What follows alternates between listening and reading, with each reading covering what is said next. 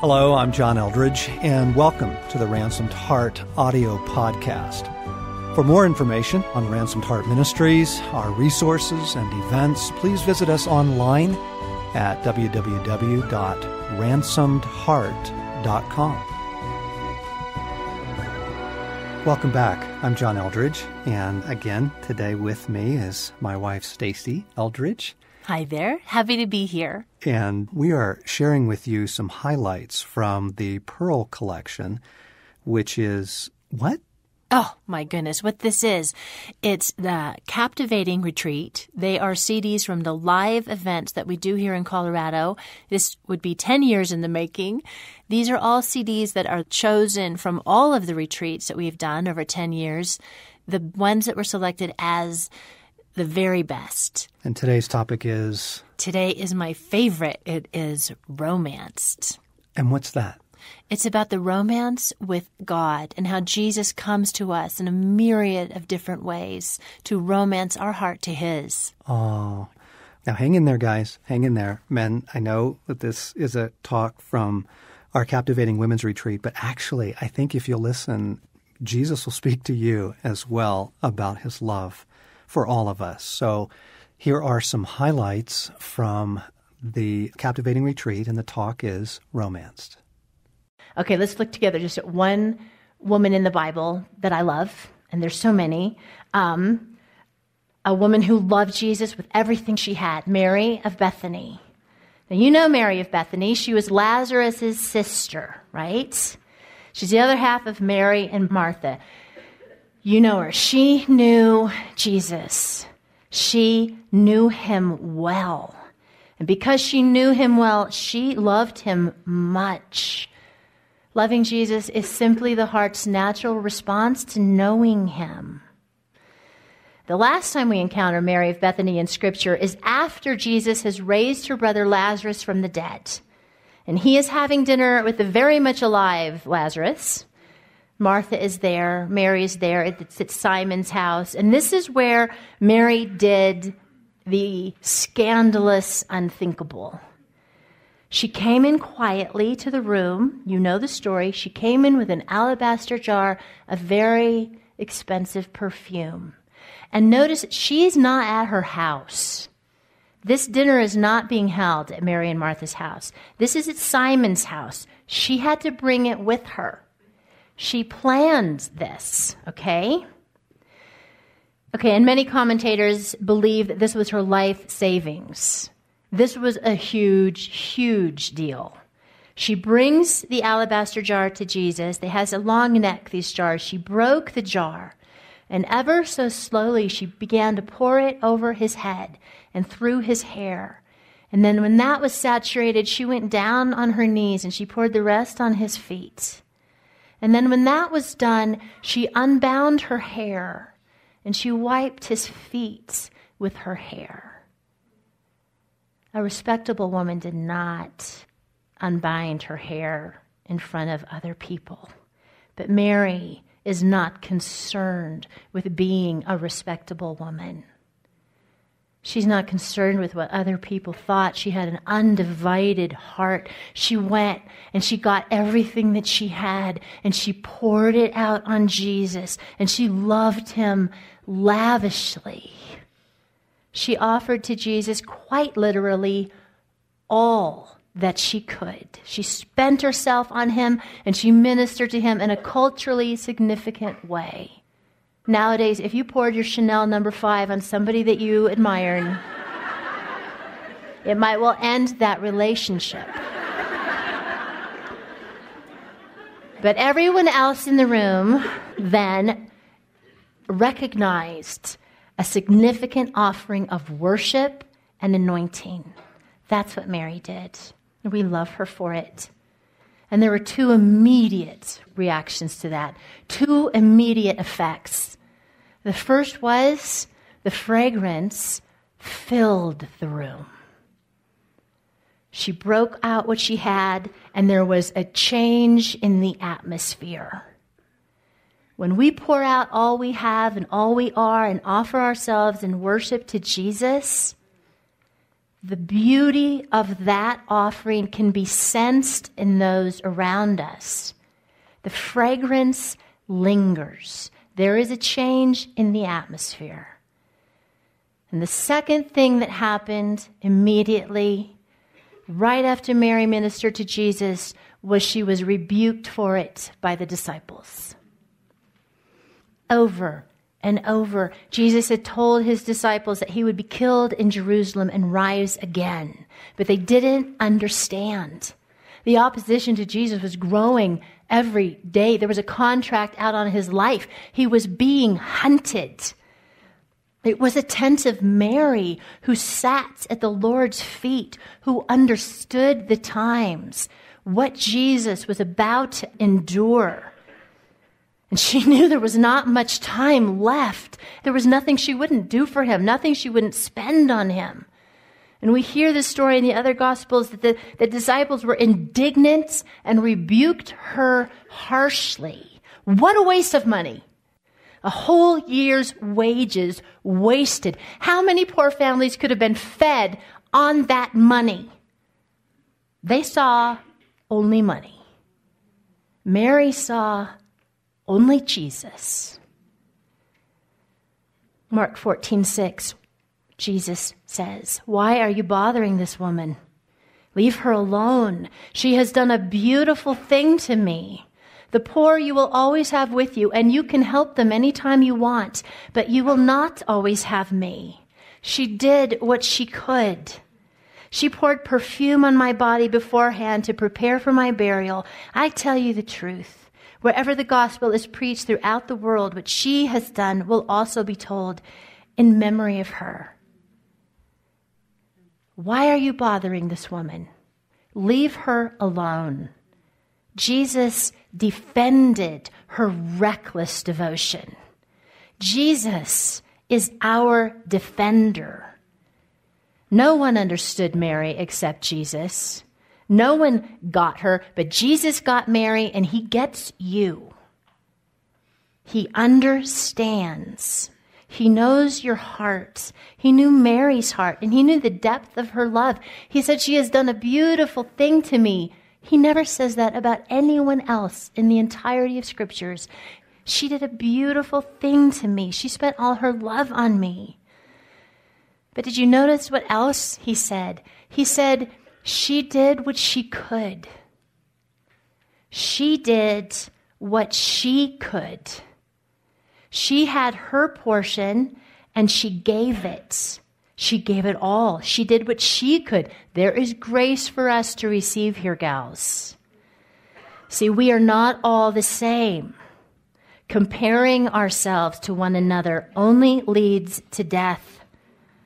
Comparing our lives of faith or ministry, or mothering, or offering, or the way we pray, or worship, or hear God, or don't. Comparing ourselves only and always leads to death. There's no life there. We are different. We are each one of us given a portion. We're given our portion, our piece, our part to play. We're a body. We need each other. We're unique. We do what we can. Okay? And by the way, Mary's offering would have lingered.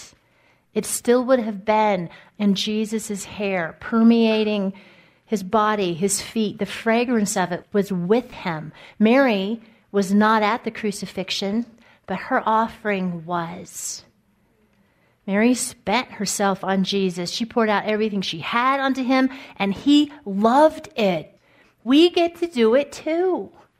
We get to minister to the heart of Jesus. We do that when we pour our love on him like oil. We tell him we love him as a response to who he is and what he's done. We respond to him because he's captured our hearts. How has he captured our hearts? Well, your heart in particular. What do you really love? What do you really like? Flowers? Chocolate? Lavish beauty? Oreo ice cream pie? Blackberries, candlelights, horses running in a field. The sound of children laughing. The smell of a freshly mowed lawn. The sound of water flowing over stones. Thunderstorms. Poetry. A good story. The smell of freshly baked bread. Symphonies, acoustic guitars, desert vistas, and mountain streams. All for you.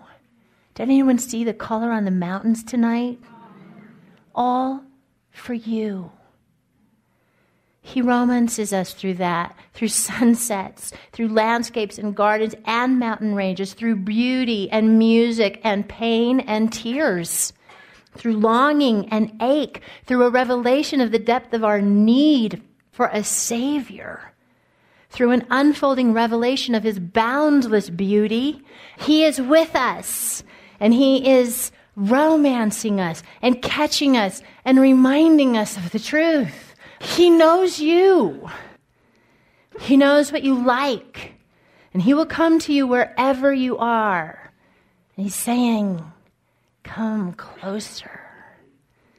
We are the beloved of Jesus. It is we that He died for, not out of a sense of duty or obligation, not even out of a sense of boundless charity. He sacrificed Himself, yes, out of obedience to His Father, but why? Because He loves us. He loves us to death. Better, He loves us to life. He thinks we're fabulous. He is the ultimate hero, and you are the heroine. Because He thinks that you and I are worth dying for. Because His heart beats after you. Because you take His breath away. Loving Jesus is our heart's natural response when we believe Him. One who has been ransomed loves the one who has ransomed her. Who are you, really? Really? Because you are no longer defined by the messages of your wounds or the words that have been spoken over you. You are no longer defined by your failures or your weaknesses, but by the finished work of Christ. Who are you? Really? You are loved. You are wanted. You are chosen, delighted in, valued, and precious. You are romanced. You are irreplaceable. You are beautiful. You are His beloved. And who is Jesus, really? Well, He's the love you've been looking for all your life, and He has never taken His eyes off you. Ask Him to make this real to you, for you. See, God speaks to us when we come away for times like this, times with Him, when we come away from the busyness of our schedules and the demands of our life, and we don't want to lose the things that He has spoken or that we have felt, and they can be so easily and quickly lost and forgotten. So we pray Jesus to remind us who we are continually. And we ask Him, again, do you have words for me? How has the romance come to me, you ask? Let Him remind you, and then you're going to write it down. Do you have a special name for me? How do you see me? You can write down what He says, or you write down what you've already heard, or you write down what you really want Him to say. Actually, you can write down whatever you feel compelled to say, and you're going to remember who you are. You're the beloved. See, beloved means a much-loved person, dear, darling, loved, favorite, sweetheart. You're the beloved. Our God is a generous, lavish, extravagant God. Ask Him. Ask Him by faith. It makes Him so happy when we ask Him. It really does. We don't get tired of hearing how much He loves us. And He doesn't get tired of telling us how much He loves us. And He doesn't get tired of hearing how much we love Him either. See, when we worship Him, that's what we're doing. We're just telling Him how much we love him and how fabulous he is. We thank him for being so kind and faithful and merciful and strong and good and true and for us. And we dive into his word and say, what do you say about me, God? The Bible says many things about you. It's like a love letter, really, to you. And in 3 words, the whole Bible is saying, I love you. And in 2 words, the Bible is saying, come closer. Come closer. Jesus, speak to your beloved. Remind her who she is to you. See, your Jesus wrote you the most glorious love letter that has ever been written, ever. And he is the one who rode into the depths of the darkest, most dangerous dungeon to rescue his true love. And he is the one who will ride again with fire in his eyes, a flaming sword in his hand on a white steed. He has inscribed you into the palm of his nail-pierced hands. He knows your every thought, cherishes your every tear, numbers your every hair. He weeps for you and with you. He longs for you. He hopes for you. He dreams of you. He delights in you, and he sings over you. He is the one who has battled all the forces of hell to free you, and he is battling still. He's battling now. He is your knight in shining armor. He is the love you have been looking for. He is your dream come true. He is your hero. He is Aslan. He is the Lion of Judah and the Lamb of God. He is the Prince of Peace. He is the Alpha and Omega. He is the first and the last. He is the King of Kings, the Lord of Lords. He is the mighty God. His name is Jesus. His name is like a kiss and an earthquake. His gaze is on you. His heart beats for you. He has pledged his love to you and betrothed you to himself forever. He is unchangeable, and his love for you will never fail you. How will you respond? Love him. Adore him. Worship him. He's worthy. We hope you've enjoyed this excerpt from our Pearl collection, which is 10 years of the best talks from our captivating retreats that you've been putting on here in Colorado. Yeah, and after listening to that, just put on some worship and go to town. Right. And if you'd love to hear the whole thing, if you'd love to listen to the entire Pearl collection or anything else that we do here at Ransomed Heart, it's www.ransomedheart.com.